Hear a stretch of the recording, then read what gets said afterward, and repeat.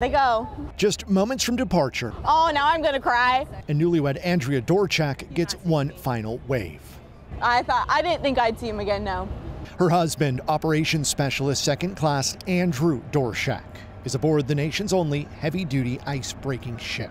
Not many people can say they've been to Antarctica. And that's just where they're headed. A yearly mission, a quarter-century running, to make a portion of the unforgiving continent accessible. This ship needs to cut that path through the ice so that those refuel and resupply stations can reach all the personnel there, scientists, partner agencies from all around the world, can essentially get what they need to get through the winter. This as conditions only continue to change.